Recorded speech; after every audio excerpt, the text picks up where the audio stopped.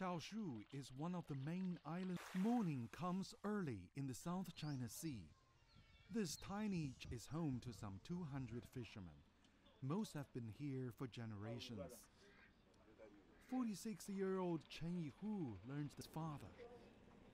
Today, his 20-year-old son, Chen Siyu, follows his footsteps.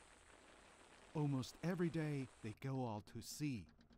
Life is not easy, but they're committed to their trade and We have to travel quite a far away from the coast and to find a place where the tide is not too high for safety reasons.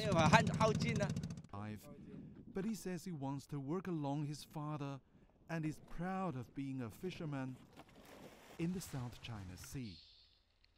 Diving gives him a special perspective. Over the past few years, he's seen the numbers and the varieties of sea snails and fish in coastal waters decline. So the fishermen have to sail further out. I had been fishing in the Dongsha and Nansha islands for many years before coming here to the Xisha islands, and I decided to settle here as I found the water full of resources. We now can harvest some 20 kilograms of sea snails each day, earning some 200 yuan. Of the Xisha Islands. No soldiers and fishermen have joined the militia to guard against men have the bitter experience of being detained and having their property confiscated by Vietnamese authorities, mainly male, as the living conditions here are still harsh. Nighttime doesn't mean the work stops.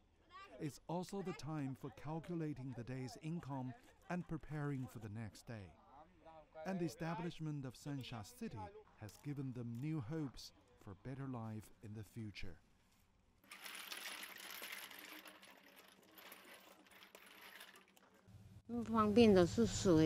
The most inconvenient thing on the island is the shortage of drinking water and vegetables, as well as daily necessities.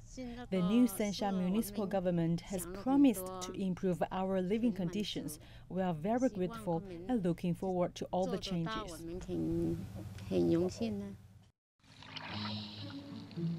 For all the fishermen in Sansha, the establishment of the city means it will be easier to earn a living around the South China Sea. They will also be better. It's the only life they've ever known. Harbin, CCTV.